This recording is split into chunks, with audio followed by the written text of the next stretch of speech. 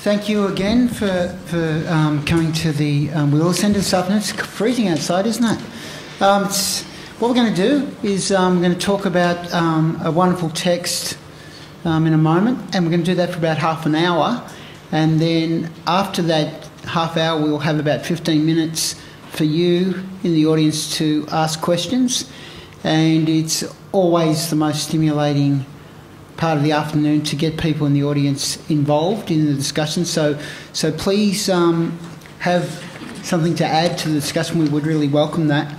And obviously we're here today to look at Jhumpa Lahiri's first collection of short stories, Interpreter of Maladies, a book for which she won the Pulitzer Prize in 2000. She's gone on, of course, to write subsequent short story collection, and the novel The Namesake, which was also very successfully made into a feature film. This, her first book, really had an enormous impact on readers when it was released, and our guests and I were talking out the back about, for us it's a great book to revisit because it's a book that I did read about 10 years ago, and to reread it again the last couple of weeks has just been a fantastic revisit to a book which is even better than I thought it was the first time around. Our guest today is a remarkable Australian writer, Paddy O'Reilly. I know her work and don't have to Google her, but when I did, anyway, it says writing as P.A. O'Reilly. So that's so you don't confuse her with Paddy O'Reilly. Cunningly disguised. Yes. She published her first novel in 2005, The Factory, and a very successful short story collection, The End of the World, in 2007. I will note this, that amongst writers of short fiction, and I publish mostly short fiction, Paddy O'Reilly would be, I think, along with Kate Kennedy, one of those writers in Australia that we revere, that other writers revere as a short story writer.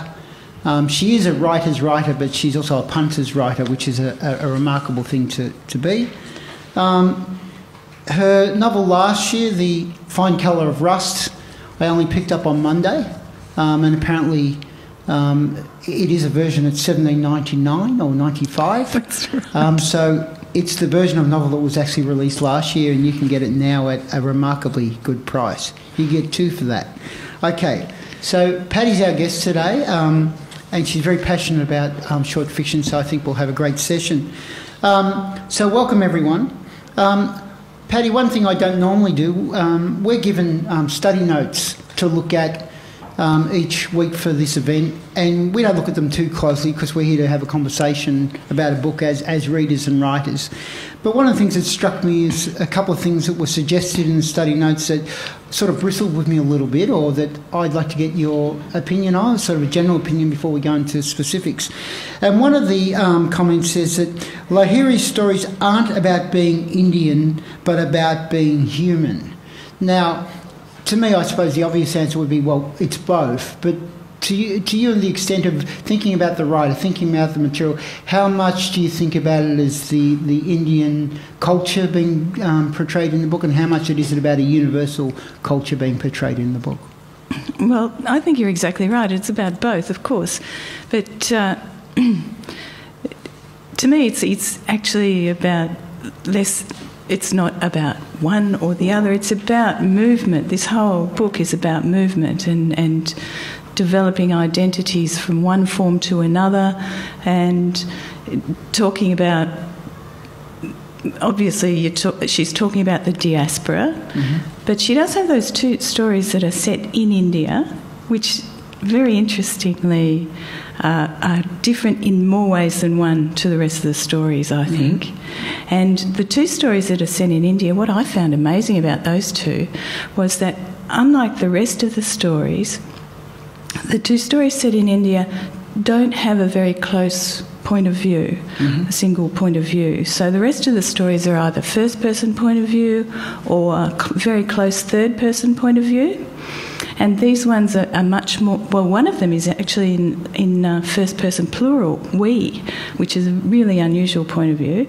And the other one is talking about talking about Burima from the point of the community. So they're actually much more distanced from the main character, the protagonist of the story.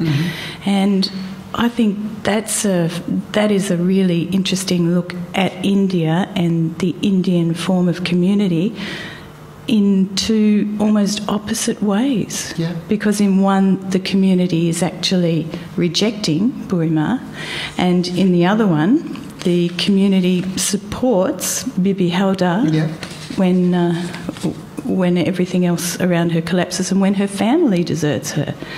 So as opposed to family being so huge and being a really important part of Indian culture in every other story, in this single story, it's the family that falls away and the community that steps up.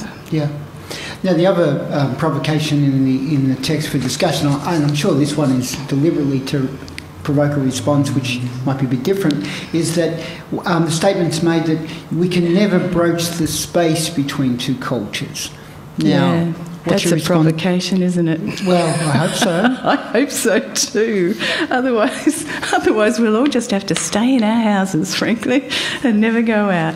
How do you think the stories do try to broach the gap between cultures, or possibly the abrasiveness between cultures? Yeah, I don't think the writer's role is actually to solve anything, and so I think the writer's role is actually to ask questions, and that's what she does the best. And so what she's asking is, how do you do this? How do you acculturate to a new country? How do you take up your life and move it somewhere else? How do you find your identity in a new place?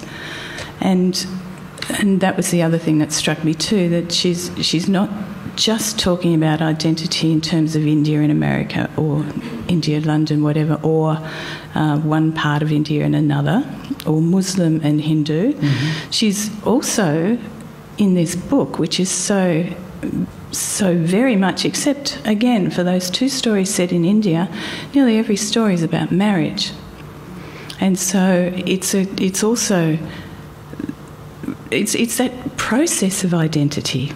So the process of identity that she's talking about in this book is moving culturally, and it's moving also from being a single person into a marriage, and the process of your identity changing as you become a partner in that marriage.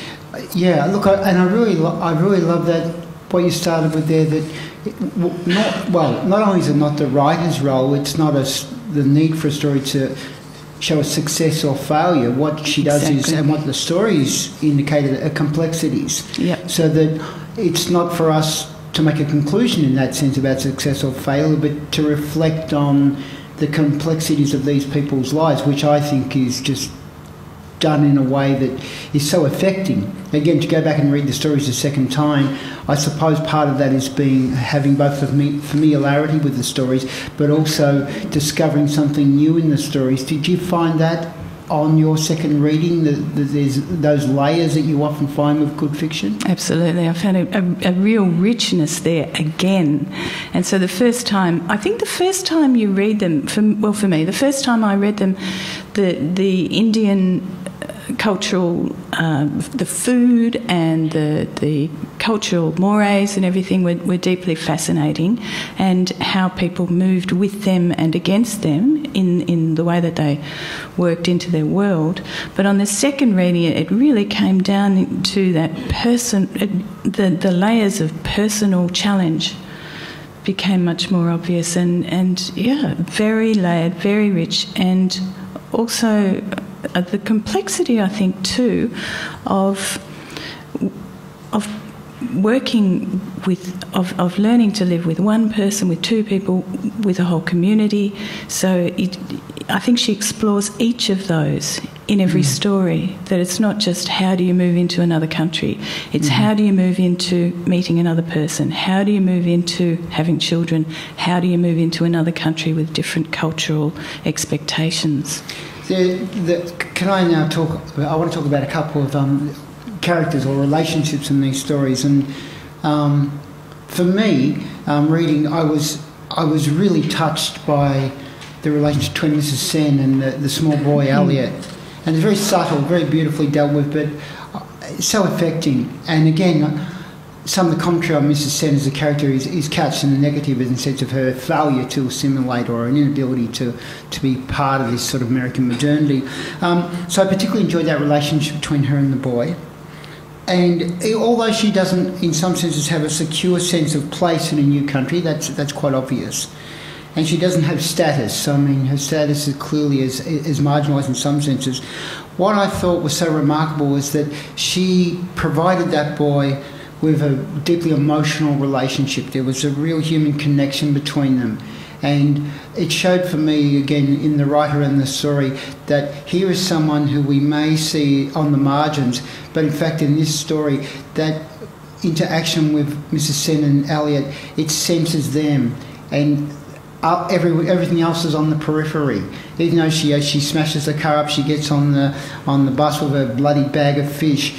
That intimate relationship between her and the boy is really that is about the human condition, and that was remarkably dealt with great subtlety. I thought so too, and I thought that the way that she confided in him gave him a new level of confidence in being not just someone who was being babysat, but in giving himself a level of confidence in, again, interpreting what was happening to her, so that, you know, they both grew in that relationship. Yeah. It was very beautiful. And that reading of it, which talks, and again, we're getting stuck into the crib notes, but it's about her failure to assimilate. To me, it just doesn't give enough credibility to her spiritual and emotional presence. It's such an anchor in the story, I felt. Yes, and also I think probably what's just as good to look at is the depth of her longing and yearning, and how Elliot sees that and recognises that, you know, there's such a deep love she's holding for her family and her country that he has probably never seen before. Yeah, and in that, I think what you can see in the boy is clearly having quite strong material security, but he has this emotional awakening through her directness. Exactly. I mean, I love that as well, the way that they were equals. Yes. There's something quite equal about them. Yes. So even though she was his carer, they were at an equal level. I think you sometimes see that too in grandparent-grandchild relationships when the children reach their teens, and it becomes a much more equal relationship than a child can ever have with their parent. Yeah. I mean, that is... Grandparents are a great buffer in that way. Absolutely. Now, we will, I think, now get on to the difficult issue of sex and infidelity, because it is clear in a couple of stories. And I want to ask you your response to the outcome. So there's two stories here, and particularly A Temporary Matter, which is the opening story of the couple who don't have electricity, and we know that it brings them back together after this terrible circumstances they've gone through, and we know the outcome. And the other story is sexy. But I'm interested in the way that intimacy is dealt with in these stories, and I'd love to get a response to A Temporary Matter. So we get this situation where the couple, Shobha and Shukumar, I think. Shukumar. Yeah, where they have this conversation where they're gradually revealing secrets to each other, and she reveals that, after they've made love, he feels that they're much closer than they have been for some time. She then reveals that she is leaving, and it's then that he reveals the terrible reality of that he had in fact seen their stillborn child. It was a boy, and he knows that, and he tells her that. I want to read the last paragraph and speculate a response from you. Sukumar stood up and shackled his plate on top of hers. He carried the plates to the sink, but instead of running the tap, he looked out the window. Outside, the evening was still warm, and the Bradfords were walking arm in arm. As he watched the couple, the room went dark, and he spun around. Shobha had turned the lights out. She came back to the table and sat down. After a moment, Sukumar joined her. They wept together for the things they now knew. Now, do you think that when he reveals this secret, is it a vindictive act? Or what is motivating him revealing this secret to her? That is a huge question. That's a huge... I pondered that when I read it again. The first time I read it, I remember way back that immediately I thought that was vindictive, and it was it was revenge for her leaving him. But this time, on this reading, I actually felt that it was a spontaneous result of him having carried that secret for so long that he had no choice but to let it go, because he was letting that go just as he was also coming to realise that he didn't love her anymore, just as she didn't love him. So it was rather than an act of revenge, that it was a letting go.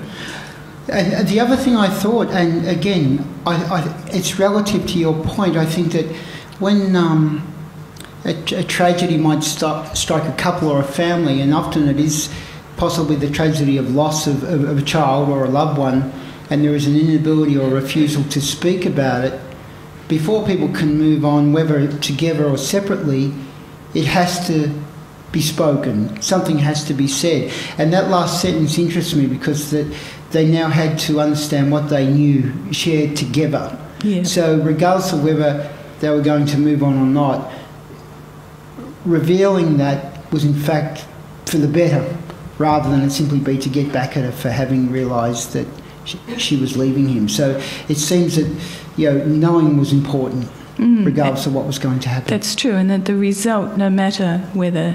I mean, clearly in this story, that is the end of it. That's the end of the marriage. But that's not necessarily a bad result. No. And by the way, I did read shackled the plates. He didn't shackle them, he just stacked them. I mean, you don't need to shackle 2 plates to anything, I think, unless the dinner's really bad. Okay. But since we're talking about those 2 stories, I would like to talk about Sexy, which I think I want to talk about Sexy as well. So my only comment on Sexy is that Miranda, when she has that conversation again with a child, there's this great with Rowan, what does sexy mean? I wondered throughout that whole story, because she's also getting this other story in her ear about an unfaithful husband leaving his wife across the other side of the world. One of the things that always strikes me is that, not from personal experience by the way, that people who are in denial around these things usually know. There's something in them they do know, but they don't want to ask the question. And it's better to live in delusion for what value it gives you. These guy's obviously handsome and she's enjoying the time they spend together. And my sense was that inherently she would know that this has got a limited shelf life. But it's almost that rather than her, when I don't see the child, of course, as wiser than her, it's almost she needs someone to speak the obvious to her in a way that just, again, it's like as if it's been said.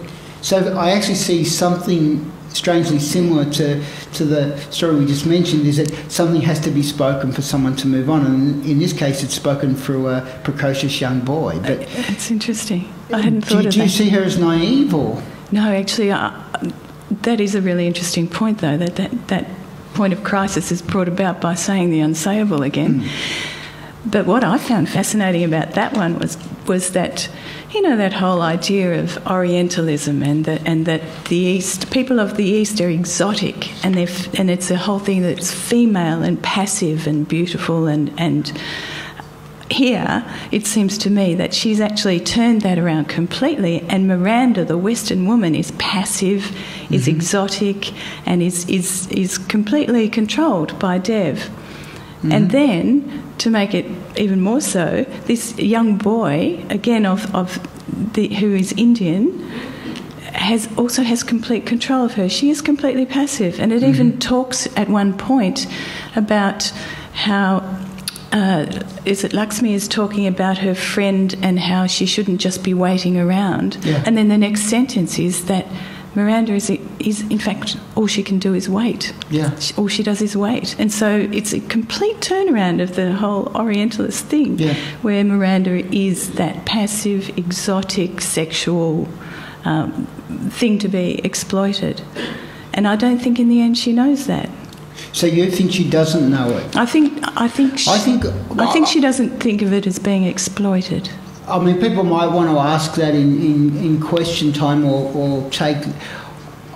I sort of think, well, to what extent she knows it, and this is certainly, there's no tug of war over this.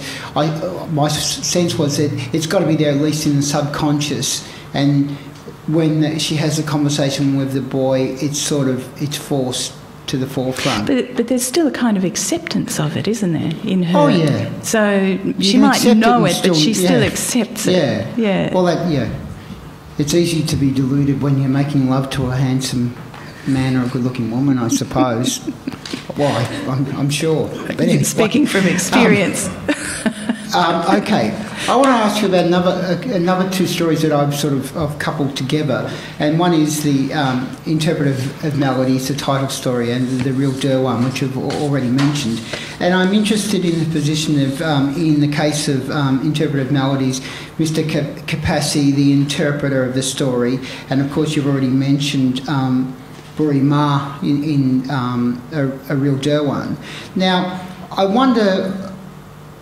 They were both characters who I had great sympathy for and great empathy. So I was barracking for them and was really, I suppose as a reader, as a punter, I was really dissatisfied with the way they were treated by other characters, because it seems that for Mr. Kapasi, the interpreter, he's strangely he becomes the outsider, although it's in India and you have this tourist family of, not expats, but certainly their parents being born in India, but ethnic Indians. In his case, I wondered, so you have this woman, Mrs. Duss, who confides in infidelity to him. She also confides that the son that she has is not her husband's son, which is a remarkable thing to tell a complete stranger. Now, I wondered, she does confide him because he doesn't matter, rather than he does matter. It seems to me that it's almost like an indulgence for her to confide in this man because it doesn't really have any consequences for her. If it had real consequences of judgment, of the possibility of him speaking, it would be a much different matter. So I felt that he was a character for her who didn't really, for the woman, who didn't have a lot of value. And in Buri Ma's case is that while people seem to tolerate or even get humour out of the fact that she has this story of being from a high class and she's fallen on hard times, they seem amused by that, or they take amusement in her. And then, of course, when their apartments are robbed, they kick her out and throw her into the street. And with both of those characters, Lahiri seems to me to be showing us how people can be disregarded in a way that in a sense, they're not disposable characters, but they're disposable as people in these situations. Yeah, they are in these two situations. I think you're right. And the way that Mr. Kapasi is treated by Mrs. Duss is as you say, she tells him this thing. He can judge her as much as he likes, but it's going to have absolutely no effect on her. And of course she's confident that he won't tell her husband because he has no power as the guide in that relationship. Yeah. He's the person sitting in the front of the car, separated. So but there are some people who would probably say the whole book's about outsiders and how people try to get to the inside of societies and communities, and those are the clearest ones where they've actually failed to do that. What about, I just want to probe that a bit further with this relationship, because one of the things that I felt, again, with the two stories we've already mentioned, is to speak the secret or to speak the unspeakable was to do something quite powerful. But it seems in Mrs. Duss's case, to speak about her infidelity and this child to this man is the opposite. It's because it doesn't have consequences. It does seem to be a throwaway thing, doesn't it? It's like she can entertain her sort of gossip and infidelity with him rather than anything profound. And do you think Do you think that actually lifts the feeling of... She says she's been in pain all this time, although you really don't get the sense that she has in any way. It does feel like words, doesn't it? Yeah. It feels just like words that she's saying, I've been in pain all this time, and yet there's no actual evidence of it from the way that anything else about her. And so, does she actually leave anything behind with it? Well, see, it's interesting because my thoughts were no. He seemed to me, I felt, he obviously had an unfulfilled sense of himself and his life. Emotionally, he was, I think, a much deeper character. And for me, there's a sadness in him as a character because he had these dreams and even fantasies about, he could possibly have future correspondence with her. Mm-hmm. But I didn't see that as, there's nothing pathetic about that. It's something about that I found quite moving. And she obviously didn't connect with that at all. No, because she was still treating him as a servant. Yeah. So if you tell your secret to a servant, then it goes no further, does it? Yeah. That's part of their job to keep that. Now, I'll ask one more question and then we're going to have our discussion because we started a few minutes late. I said at the back we weren't going to talk about each other as writers, but as a writer and thinking about craft, I think there were, when I do just momentarily and I'm ready to put my writer's hat on, and there were just moments in this book I just was knocked away by. I thought, I love... Now, I think one of them is the devastating revelation at the end of the first story with the couple about the child. But again, in this story with Buri Ma, when there's that moment when she occasionally, he says it almost dismissively, that she's invited into their apartments, and then says she's very careful not to sit on the furniture. Yes. I mean, it's one sentence. Very powerful. It's devastating. It's that thing where I think a great writer with the greatest economy, with no explanation, just in that one sentence, it's just heartbreaking, but also it reflects a reality because there's no emotive dressing up of that. It's almost, how did you respond to it as a writer? I know it's hard to differentiate, but thinking about writing, were there moments in it for you where you think, wow, that's the sort of... Well, that particular one, I think, that particular moment where you read that she's careful not to sit on the furniture, is that many short stories have a moment, I think, where they turn and where you've been thinking all along, well, they've been treating her this way, they laugh at her stories about how wealthy she was and so on, but there's a certain affection about it seemed to me. And then there's a point and the writer puts in a line and suddenly everything turns. Yes. And that for me was that moment when everything turned and you realised that in fact she's a little bit despised. Yeah. And I don't think that had been there in the story, and it was chilling. It was quite chilling. And that's interesting because that moment, then when you get to the ending and she's cast out, that one moment, those two, it links it as of course this is what would happen. Whereas if you didn't have that moment, you might think, why have they suddenly turned on her? Whereas they haven't suddenly turned on her. She's always been in her place, and that's what. Yeah, it's interesting you say that because this might sound weird. It's when I read the story, I was thinking at home. It's the difference between when people who like their pets to sit on the furniture and those that don't. I used to have a Cheer Terrier, gets into bed with me every morning, so it's a very different situation. Okay. We've got about 15 minutes, and as I said at the outset, we would really like to have your input into the discussion. We do have a bit of a slight different opinion on possibly one aspect of the book as to why something was revealed, but we were happy to take questions or comments from anywhere in the room. So we've got two roving mics. So who would like to start? Can I just talk about another thing while you're thinking about your questions? Another turning point in that last story where he's there with the old lady, and where he suddenly realises that the correct thing to say is splendid. That was a beautiful moment, and you feel like, okay, these two worlds have come together. These two worlds, these two people who have come out of worlds that no longer exist for them, and they've come together in this single word, splendid. It's just a beautiful turning moment. It is. So, who'd like to ask the first question, please? Do you right down the back?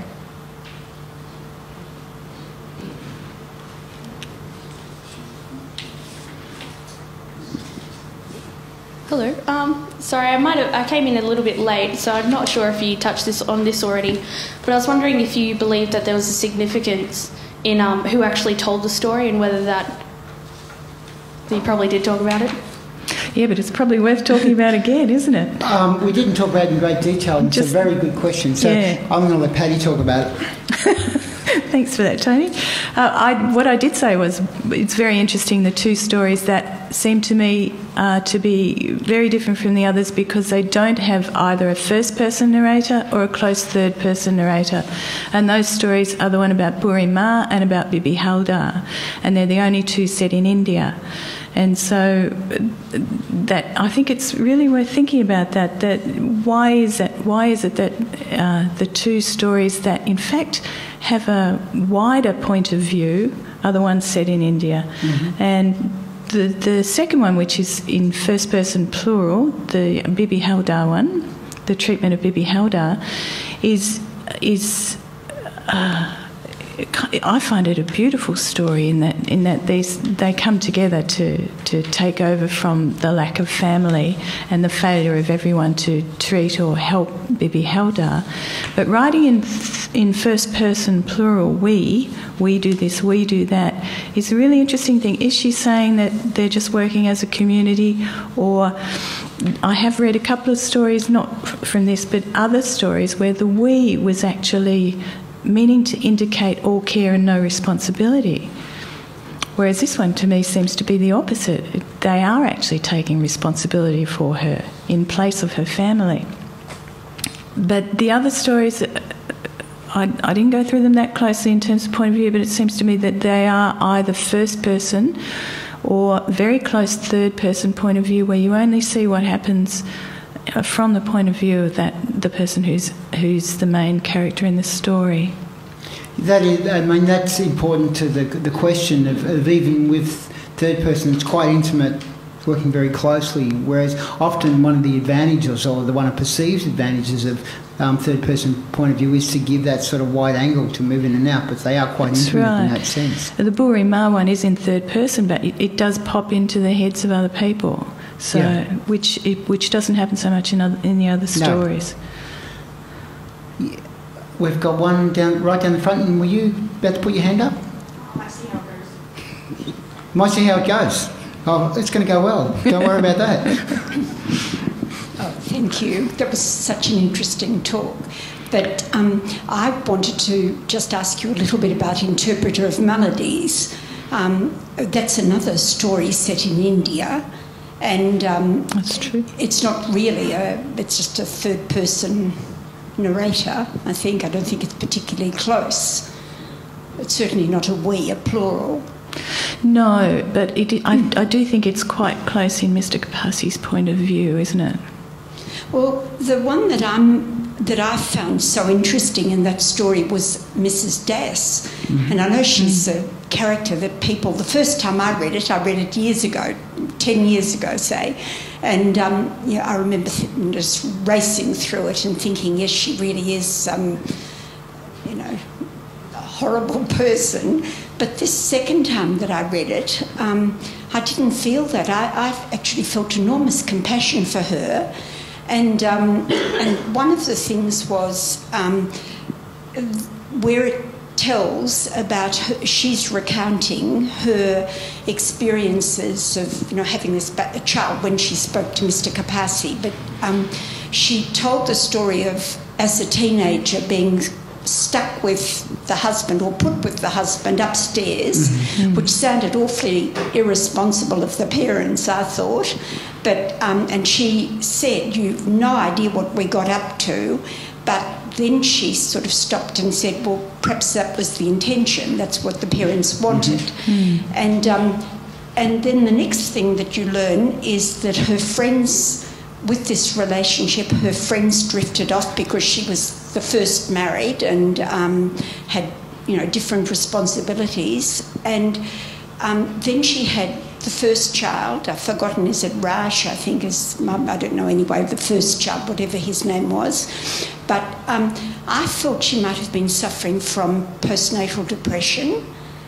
Her parents have both gone back to India, so she's lost family, she's lost her friends. That's all told in the one paragraph. And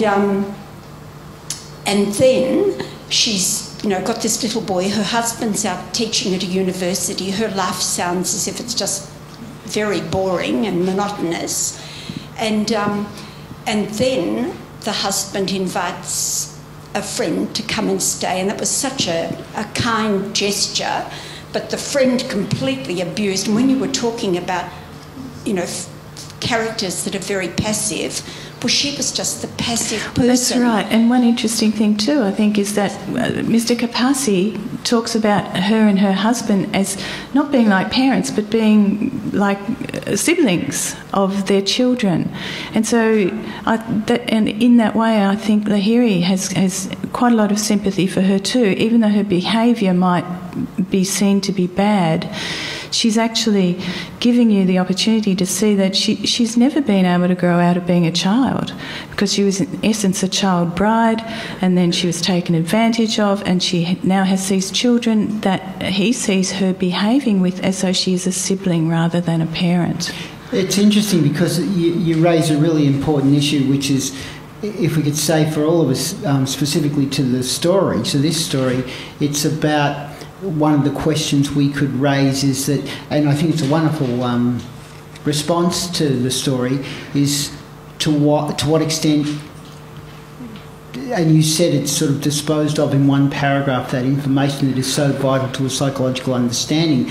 Well, one of the interesting questions as a reader and a writer is, Lahiri was such a great at her craft. Why would she do that? And I think it would have to be purposeful. But the other thing you raised, and this is for all of us, and it's sort of by the by, but in the sense of it's remarkable when we go back to stories, and as you're saying you'd read it years ago, I find that going back to really great stories it is incredible, as much as you read them closely and deeply and you think you know them, of those revelations and shifts in your response over time. One of my favourite all-time stories is Alistair MacLeod's story, The Boat, from his collection Ireland. I've taught the story many times, I've read the story many times, and each time I read it, I both discover something new, and a bit like you, I shift myself. So what I'm going to do in this case, I'm going to go back to the story and hopefully find some more sympathy for it. But it's a great point to raise. Yeah, but also I think you're right, that there's kind of, that writers plant these bombs, time bombs, inside their stories. Yeah.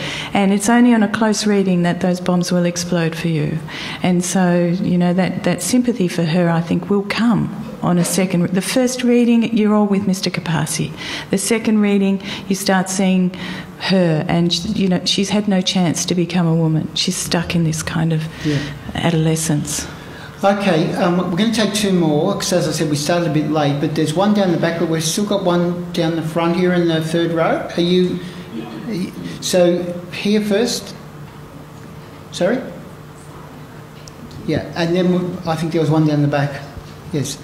I think my question's a bit on a theme, because I thought it's really interesting what you said about the choice of narrator and the choice of perspective. And I was just wondering if you had an opinion about, with the first story, why they chose to tell it from that point of view, from the husband's point of view, rather than the wife's point of view. Because for most of the stories, to me, it made a lot of sense to me why they chose one person, not the other.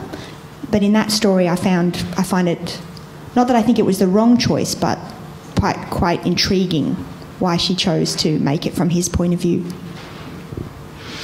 That's an interesting one. Of course, I can't say why she chose it, but what it did for me reading it from his point of view was that very last revelation where he tells her that he held their dead child and he tells her that it was a male, is that it's a surprise to himself that he does it. And we could never have got that if it had been from her point of view.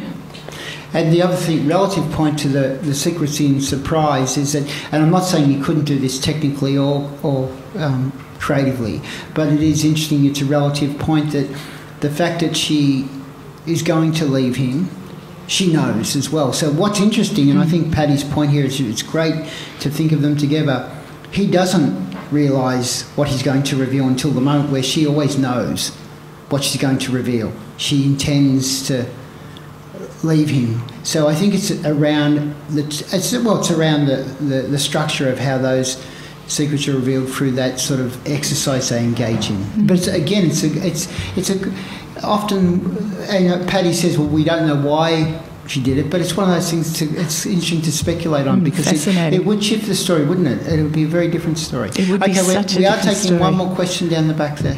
Oh, just a comment, really. In the Interpreter of Maladies story, Mr. Kapasi notes that Mrs. Das has already fallen out of love with life, and I think that's very telling in her, almost her toying with him, that she's got so little excitement in her life that she's had this fling, this affair, gave her a bit of colour and movement for a while. She's got this child.